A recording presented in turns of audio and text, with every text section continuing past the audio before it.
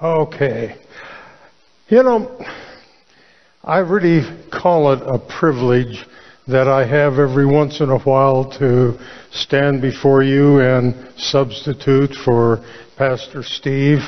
It's a real privilege, and I thank him for trusting me with the pulpit, and we'll see where we go today. I've got a long text in Romans that I could use, but we're going to concentrate on one little section of it. But first, I want to ask you, have you ever spoken to somebody that's leaving and say, hey, good luck on your trip? Or, oh, I sure was lucky that I won that lottery. Or, somewhere in your life you use the word luck. Is that good? Is that a good word for the Christian to use? Does luck have anything to do with what's going to happen, where you're going to go? Is Steve and family going to have good luck as they travel back from Fort Collins today? I don't think so. I think the Scripture gives us an example of what we really are supposed to be thinking. I've heard many people say, well, how fortunate I was to do X. How fortunate you are to do whatever. That's good. I've heard other people say, Godspeed.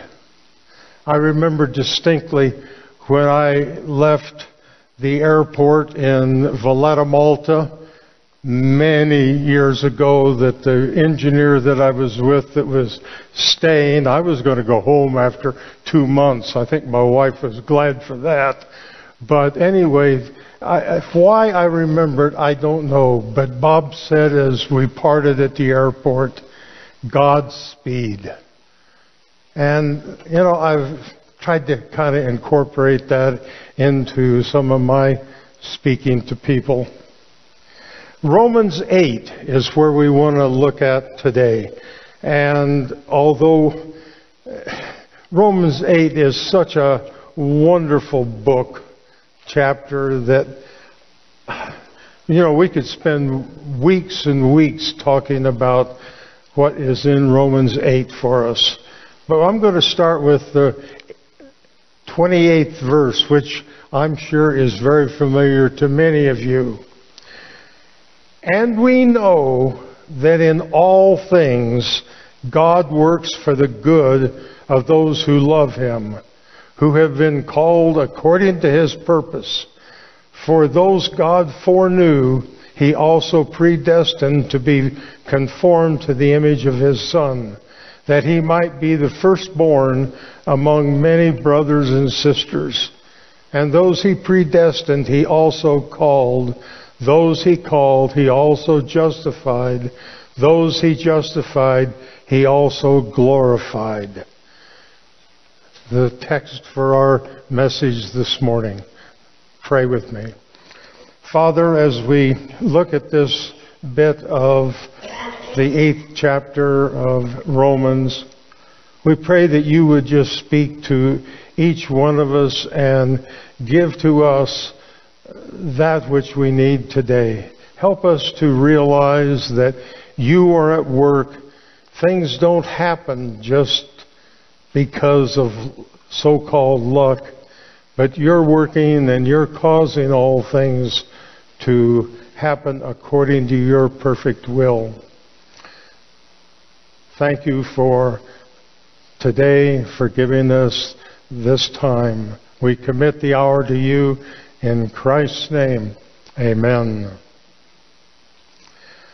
What about coincidences? That's kind of a kissing cousin to luck. Have you ever had something happen and you would say, what a coincidence? Well, Again, I believe that we find that God, we don't know why, but He puts us in positions where we say, huh? Why did that happen? That, we encounter somebody that we don't expect to see. And of course, if you're like me, you have no idea what their name is. You just, you see somebody like we did one time. We had flown from St. Louis where we were living. We went up to Seattle, and we were in the area there waiting for our luggage. And I looked at a couple of people and I thought,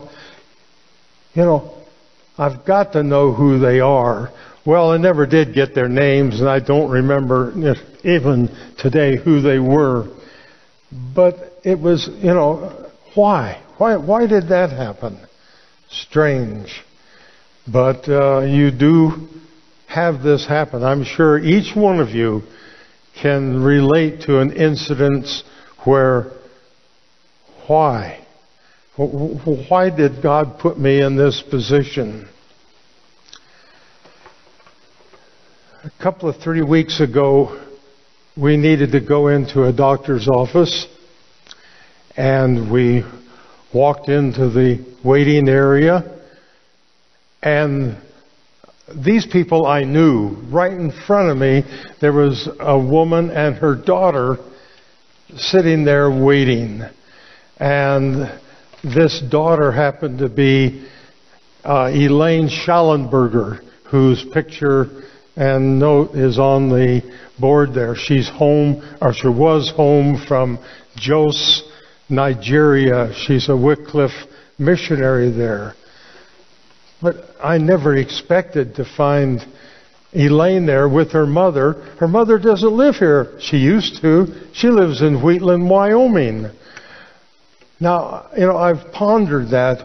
What was the point that God had for us to meet those people there that don't even, we had absolutely no idea that they were there. But we had a chance to talk for a few minutes, and I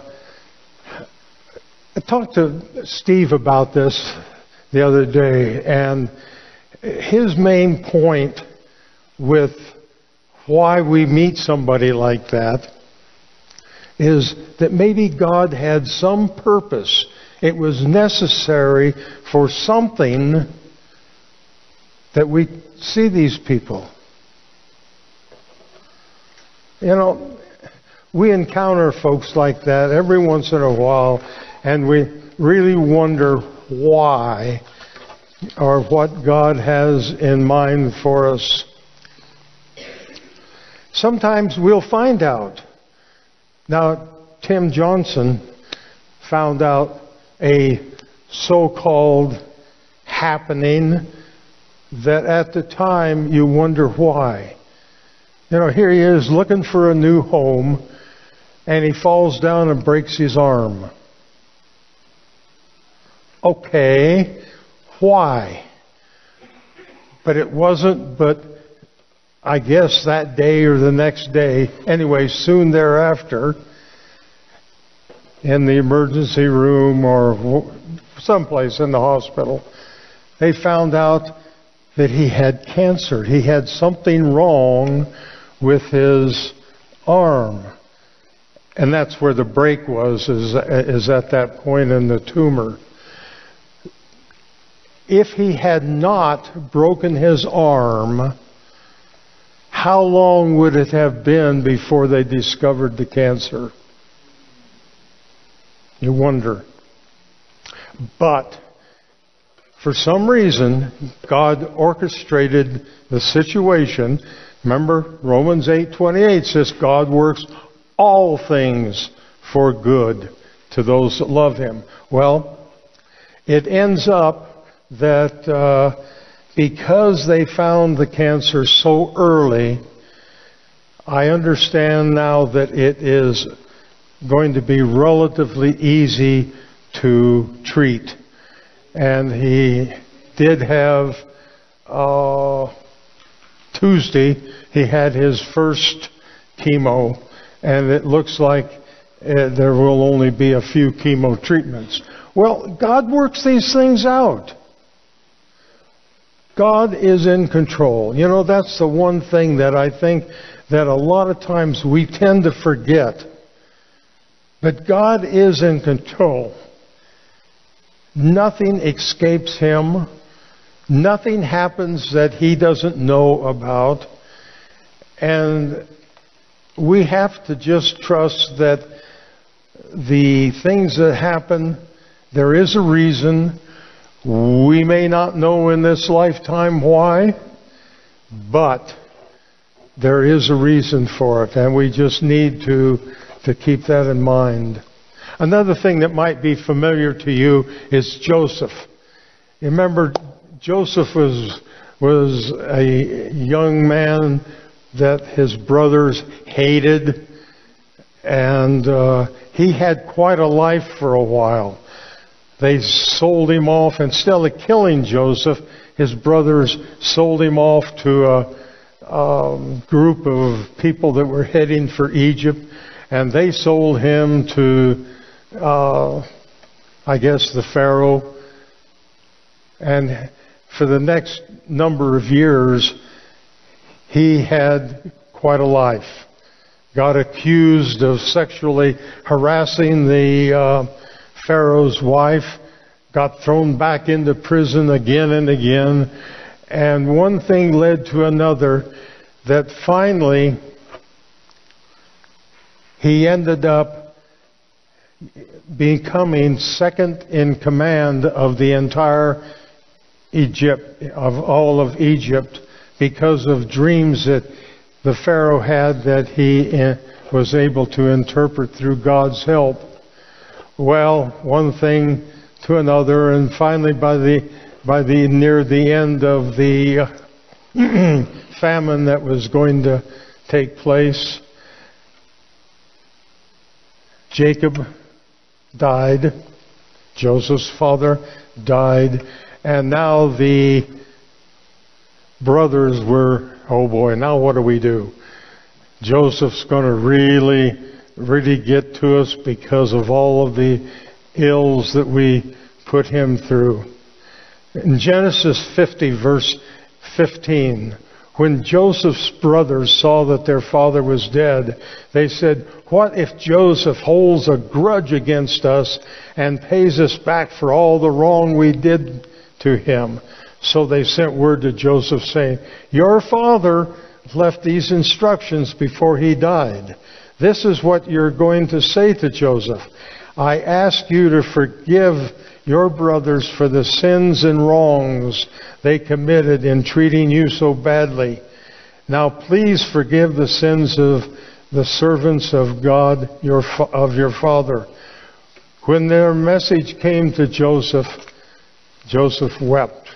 His brothers then came and threw themselves down. "We are your slaves." But Joseph said, "Don't be afraid. Am I in the place of God? You intended to harm me, but God intended it for good, to accomplish what is now being done, the saving of many lives. So then don't be afraid. I will provide for you and your children." And he assured them and spoke kindly to them. You intended it to be bad. We didn't like you, we hated you, and we did everything we could to harm you. But in the end, God's purpose was accomplished.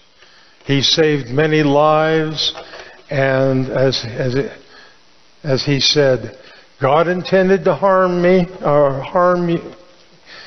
God intended for harm, but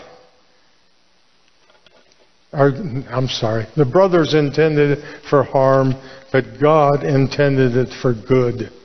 And so, I'm sure that many times Joseph wondered through the years, what in the world, why am I in this position? And yet, he found out when the end came and he saw what had happened, how God had used him throughout the region to save many lives and to keep the family of Jacob alive and well. There's another thing that I have wondered about in this either luck or coincidences. You remember back a few years ago, 9/11, when the planes took down the towers? If you remember right, there are a number of stories out there as to people that were supposed to be in the towers and weren't. There was all sorts of reasons. Somebody was late. I missed the train. Oh, I got sick that day. And, there's many, many stories of people that were not in the tower that, to their mind, they should have been there. But I think that it is, every time I read one of those, I think, for some reason, God worked it out where those folks were not in the tower. They were not among the 3,000 that died. It's a puzzle, and I don't pretend to have an answer for you. What I would encourage you and urge you to do is remember that God is in control. And as Romans 8:28 says, He will work all things for good to those that love Him and are called according to His purpose.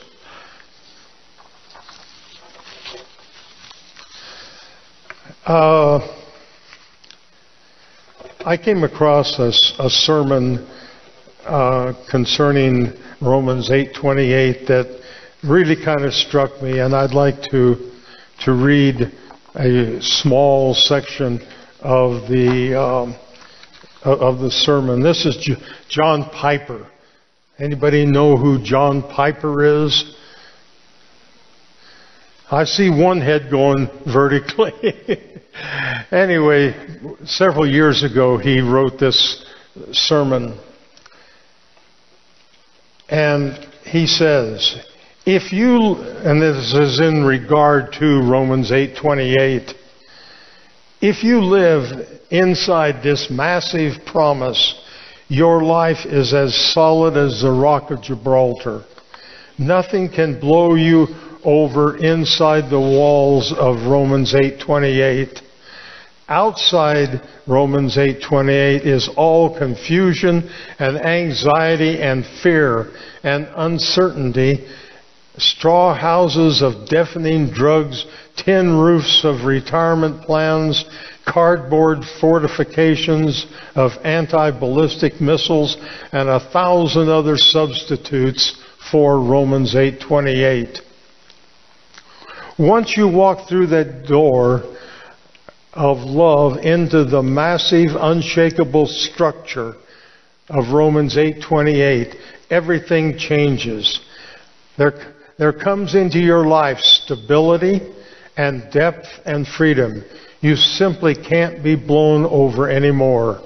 The confidence that a sovereign God governs for your good all of the pain and all of the pleasure that you will ever experience is an absolutely incomprehensible refuge and security and hope and power in your life. No promise in all of the world surpasses the height and breadth and weight of Romans 8:28. Now, as you think back over this, can you think of instances in your life where you meet somebody and you don't know why? Maybe you find out later. Maybe you never will. Maybe it's one of those things. I'm going I know when I get to heaven, I'm going to ask the Lord, why did this such and such happen? Well, maybe. But the one thing that we can rest assured in is that He loves us. He is going to take care of us in all of our needs because God is in control. And nothing happens because of pure luck. I am one that would like to get that word out of my vocabulary. It just doesn't belong there. If you look up the definition of luck, you will find that it has opposite meanings of what we will find in God's Word. It just, it's pure coincidence. No, it isn't. God's in control. And so many times we don't understand that. We have to remind ourselves that God is in control. And I say again, nothing happens that He escapes His knowledge. He loves us and He is going to take care of us. We don't need to get concerned about worrying, and I've already talked to you in past times about worry. Worry is something that, you don't want. It's not part of the Christian's life. Paul makes that clear. But that's the thing is, we need to, as John Piper said in the sermon, there is no promise greater in all of the world than the promise given to us in Romans 8:28. So I urge you to keep that in mind and make it really part of your life. Let's pray. Father, we do thank you and praise you for being such a great God and loving us so much, taking care of us in our many needs. Thank you for working things out for our good, things that happen that we don't understand, we don't like.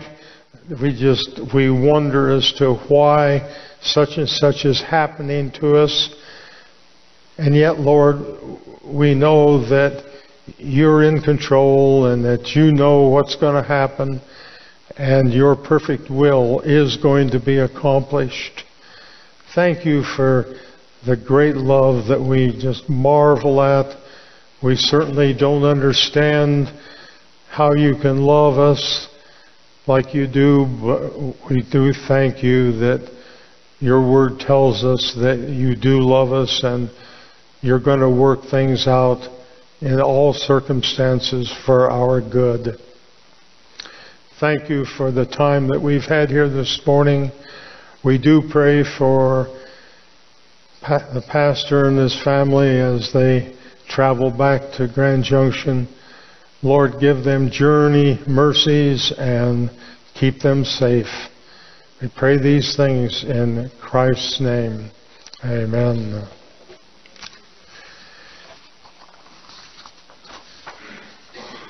Pastor always ends with a benediction. I'm going to have one that's a little different. From Hebrews.